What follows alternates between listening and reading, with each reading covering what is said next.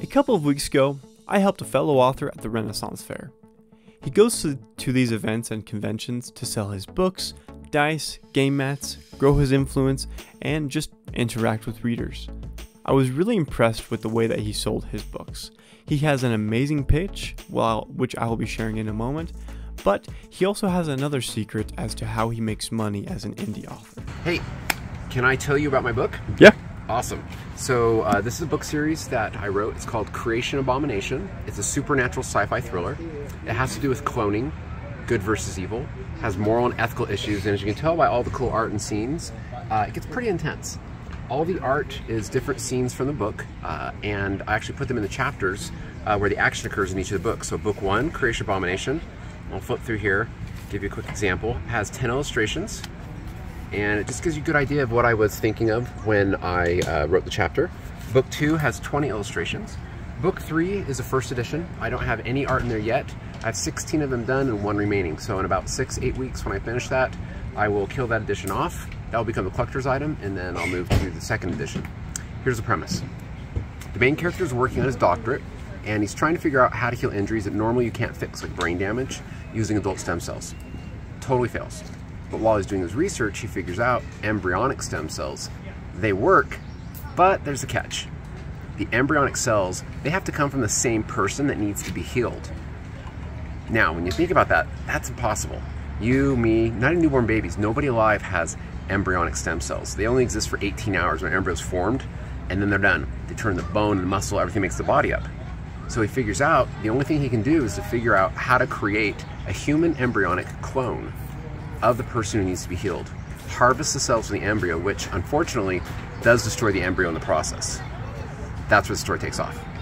It's present day, accurate science, supernatural spun like crazy. Now, the last part I'm going to tell you here, and this makes your skin crawl a little bit. A lot of times people ask me, how does all this, imagery of angels and demons and battles and all kinds of coldness, how does that happen in a science book? It's not a science book. This is the story. So here's the question. When you think about this idea, it's easier as like a clone that was walking among us in everyday life. Would that clone have a soul? Yeah, I think so. I think they would too. The thing is, it's not a soul that you want. So that's Creation Abomination. If you would like to purchase it, you can find it on Amazon. You can also find it on barnesandnoble.com. And you can find me at creationabomination.com. He has said this probably thousands of times because he's been marketing and selling his book and going to these events for years.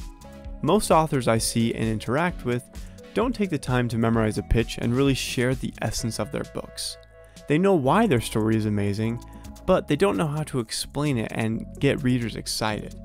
They struggle to get it out and help potential readers understand what their story is really about. His full-time job is as a digital marketer, so he has learned what will intrigue people and how to get their attention. If you want to sell books, you need to get your blurb and your pitch down so you can say it on the fly. And once you have that and are able to show readers your confidence, you will definitely sell more books. Now, his secrets. There are 2 main things: going to these conventions, events, or just local gatherings. But he doesn't just go there to sell his books.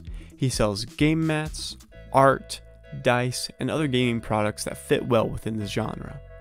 By doing this, he is able to gain the attention of different groups of people. Of course, readers, but also gamers and people who love fantasy stuff. By going to so many conventions, he's able to market himself as well as get his products in the hands of many more people. He doesn't have much of an online presence, but he does a fantastic job when he goes to in-person events. This allows him to interact with his readers and physically hand them his book, which is a great way to intrigue people. By spending a lot of time, money, and effort in creating a brand and not just writing books, he makes a lot of money at these events and does really well for himself. It's taken him years to get to this point, but by doing well for himself in this way, he is able to really overcome and do what many indie authors aren't able to do. He sells his books in box trilogies, which are a collector's item and people really enjoy those. And that's the secret. Don't just sell your books, sell yourself, become a brand. Create products that readers will enjoy. Interact with people. Show them why your books are worth their time. Make yourself into that brand. This will help your readers know you and your stories. What products work and would sell with your books? For me, journals and pens are what I'm going to sell. The main character of Lilith's Garden, the story that I'm working on, is an avid note taker. Also, readers and writers really love pens and books. Being an author is more than just writing.